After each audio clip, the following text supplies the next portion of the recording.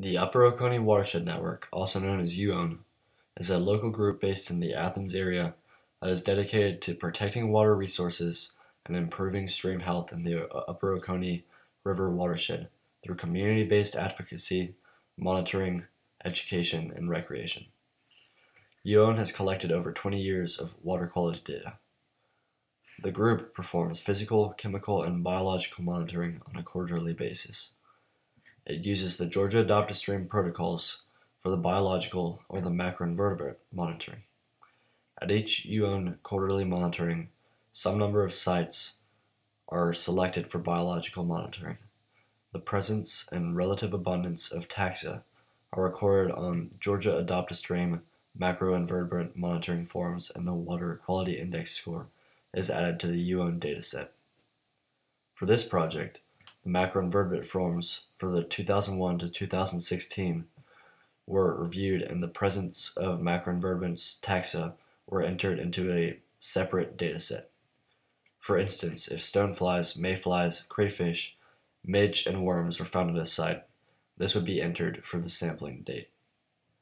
This dataset was used to understand temporal and spatial trends in macroinvertebrate taxa between the years 2001 to 2016.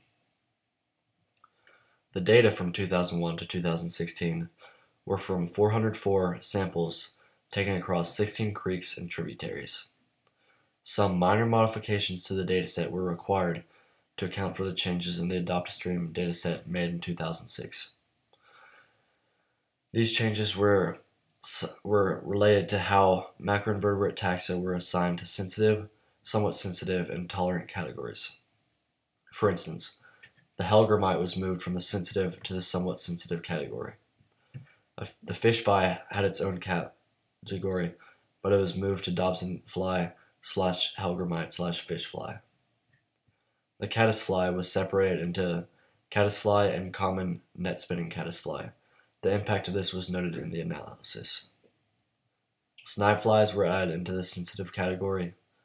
Damselflies and dragonflies were initially counted separately, but were grouped together. Beetle larvae, Aetherix, and Aderfly were listed as somewhat sensitive species, but were dropped. These were not considered in the analysis as few were found. The data was placed in comma-separated format and was analyzed using the Python programming language.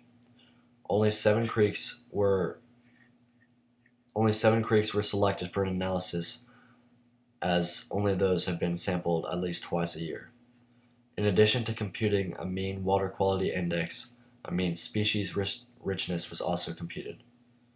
Species richness was derived by counting the number of species on each sampling date.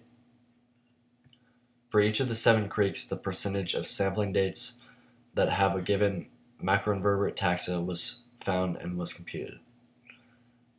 These results are provided in a table in the poster. They highlight the differences between the creeks with poor, fair, and good water quality.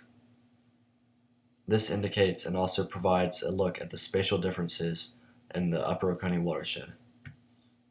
A temporal analysis was also performed to look at changes in percentages of different taxa over the years of 2001 to 2005 and the years 2006 to 2010, as well as the years 2010 to 2016.